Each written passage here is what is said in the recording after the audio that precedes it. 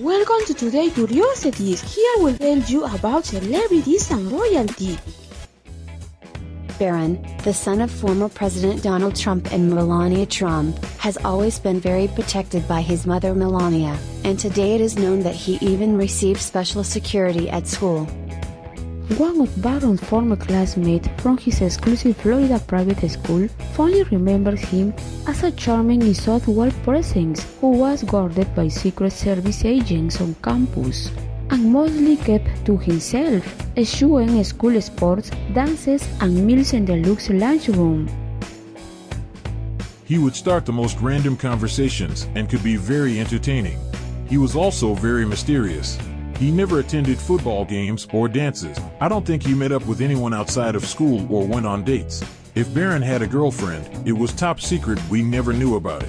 He had multiple agents who would rotate throughout the day, and there was always one with him wherever he needed to go. The agents would stand right outside the door during class. If he went to the bathroom, they would go with him and wait outside.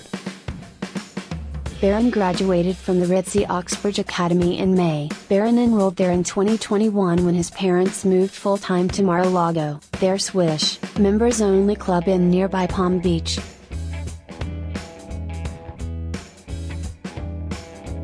If you like the video, give it a like and share it with everyone. If you are new to the channel, subscribe with notification as I'll continue to talk about these topics. And as always, thank you very much to everyone for being there, and until the next video.